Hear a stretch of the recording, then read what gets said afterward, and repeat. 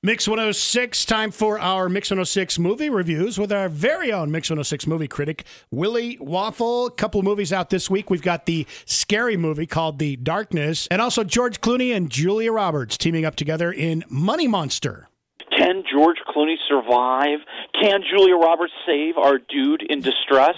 That's what Money Monster is all about. Well, considering that how many movies is this that they've done together and they've survived all the others?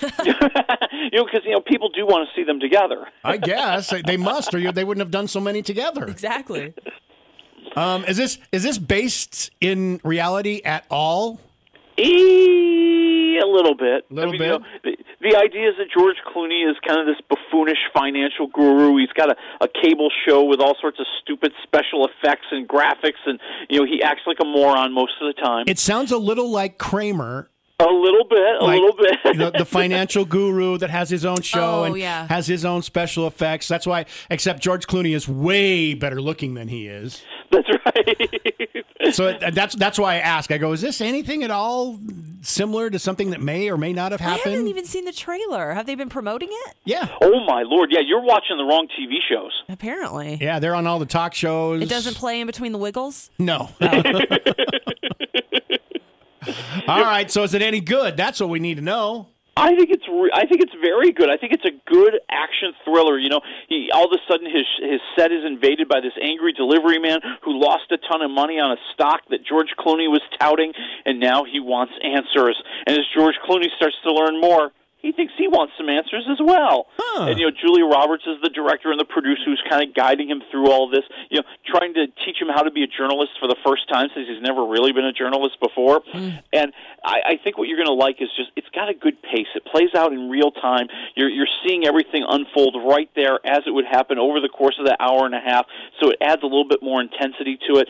And there's all these little twists and all these little turns. I'm not saying some of it's not predictable, but there are some surprise moments that are just a lot of fun to watch because they don't really kind of play out exactly the way you thought they would, and that's the surprise of movies.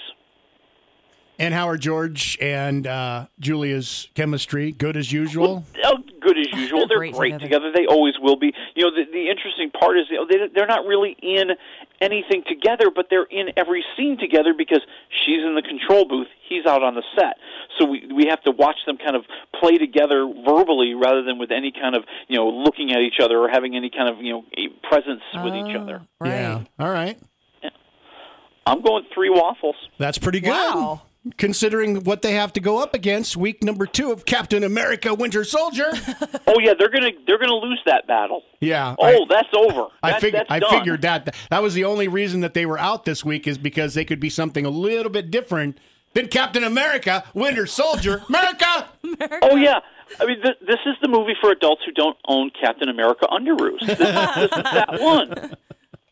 All right, and then the other movie, and this one I really haven't heard a whole lot about, and it's been a while since we've had a horror film, but once again, Kevin Bacon is out in another movie. Yeah, you haven't heard much about it because it's just not very good and everybody knows it. Okay. It's called The Darkness. And, I didn't know you could be this bored at a horror movie. As you've got Kevin Bacon, playing the father who's got this, screwed up dysfunctional family, and they're going on a big vacation to the Grand Canyon. And when they come back, they don't bring jet lag. No, they don't. The young boy has brought 5 rocks from the Grand Canyon. That's illegal. Oh, no. Yeah, and it contains an evil entity that wants the boy. Dun, dun, dun. It sounds good, though. It just kind of is like every horror movie you've ever seen before in your life. I mean, they're just going by the playbook. There's nothing really shocking. Things are going to go bump in the night. Stuff's going to jump out of the dark at you once in a while. The family's going to be completely oblivious even 30 minutes later than they should be. They should have figured this out so much earlier. So I'm going to say 1 waffle. It's a short movie that feels like it goes on forever. But it'll probably be pretty good because, like I said, there are horror film fanatics out there who haven't had a good horror or any horror film for a while. Yeah. But if they just hold on, The Conjuring 2 is coming in a few weeks. Well, they can't hold on. Besides that, patience is a virtue. They've already seen Captain America: Winter Soldier. America! Or they could see it a second time. Or the third or fourth time, because I think there's people doing that, too. All right.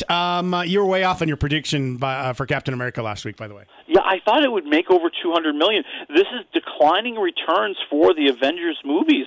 Not like their declining returns are still bigger than just about everything else out there. Right. But I think there has to be a little bit of concern that maybe there's a touch of superhero fatigue setting in. Well, I mean, good God, there are so many superheroes, and and there are 2 more coming from just this movie spin-offs.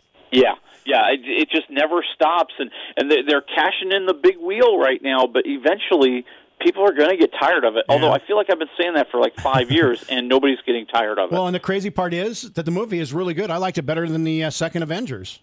Well, and I think that's what's keeping it alive. At least when I get these superhero movies, at least the Marvel ones, they're good. They're fun. They're exciting. They've got great stories. They're not Batman versus Superman. All right. What do we got next week? Next week, we're going to be talking about Angry Birds. All right. Can hardly wait. It's another one of those movies that I can't believe they made a whole movie out of a stupid game, but okay.